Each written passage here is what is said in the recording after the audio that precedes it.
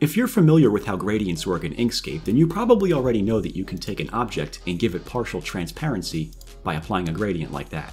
Now, as you can see, the left-hand side of the object still has all of its color, whereas the right-hand side slowly transitions to transparency. What if you wanted to do the same thing to a group of objects, though? Well, if you select your group of objects and you try to apply a gradient the same way, you end up with something like this right here. And it's pretty safe to say that this is probably not the effect you're going for.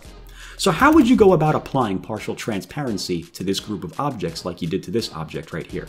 This is where opacity masks will come into play, and that's what I will be demonstrating in this tutorial.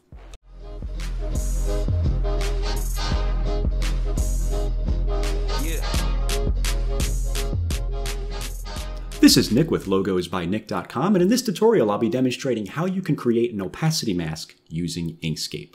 Before we get started though, if you'd like to learn everything that there is to know about Inkscape, be sure to check out my Inkscape Masterclass. It's a collection of over 60 videos where I go over every tool and feature in Inkscape, and I explain what it is and demonstrate how it works. I'll have a link in the description of the video if you want to check that out. So to get us started here in Inkscape, as you can see, I have this selection of objects here. If I click and drag over all of them, this entire design consists of a bunch of individual objects. I'm going to go ahead and group them together using this button right here that says Group Selected Objects. And what I want to do is apply an opacity mask to this so that I can have partial transparency. So to do that, let me first open up the Fill and Stroke menu, which is over here. You can click on this, or you can go to Object, Fill and Stroke, and that'll open up that menu right here. Okay, so what I'm going to do is I'm going to use the masking feature. Instead of applying a linear gradient like I would with an individual object, I'm going to use the masking feature instead. Okay, and the way masking works is that you take an object and you apply it over the group of objects, and whenever the object is black, it becomes transparent on the group of objects, but when it's white, it becomes opaque. It's a lot easier for me to demonstrate how this works than it is to explain it, so let me go ahead and do that. I'm going to grab the Squares and Rectangles tool, and I'm just going to click and drag to create a rectangle covering the entire subject here. And what I'm going to do is I'm going to make this black, and I'm going to give this a linear gradient with this button right here. And I'm going to click on this stop on the right-hand side, and I'm just going to make that white. So we have a gradient going from black to white, like this. Now, how this works is when I take this object right here and apply it as a mask to the group of objects beneath it, whatever is black will become transparent, and whatever is white will remain opaque. Okay, so let me show you what I mean here. Let me grab the Select tool. Let me click and drag over both of these objects, my grouping of objects, as well as the mask that I created here with this rectangle. I can go to Object, Mask, Set, and as you can see, there's some partial transparency here. Over here on the right-hand side was the color white, so this is more visible, whereas over here is the color black, so this becomes more transparent. Now, if you want to alter this further, you can go to Object, Mask, Release, and let me click off of that to deselect everything. Let me click on just this object right here, and I'm going to grab the Gradient tool, which is right here.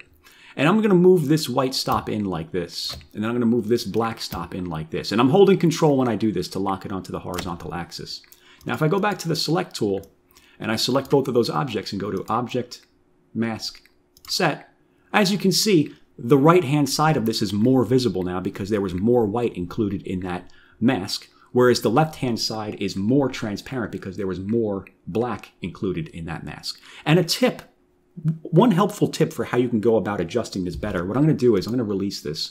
Object, Mask, Release. What you can do is you can take this object right here and bring the opacity down a little bit so you can see exactly where the black and white lines up. So if I take that and I go back to the Gradient tool, I can take this white stop and put it directly in the middle like this, and I can take this black stop and put it almost next to it like that.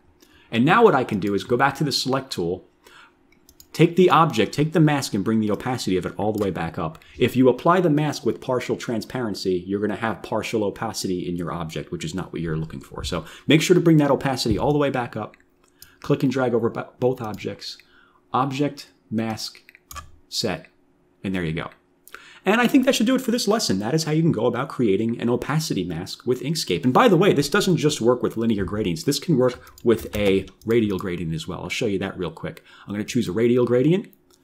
And let's go ahead and apply it again. Object, Mask, Set. And as you can see, the center where the black was became transparent, where the outside became fully opaque. One last thing I want to show you, though, before I end this video. You can take your object, go to the Gradient tool, and you can click on I believe it's this button right here. Reverse the direction of the gradient. Let's say you want the outside to be black and the inside to be white. Just click that button right there and it reverses it for you. And now you can click and drag over both of it. Go to Object, Mask, Set.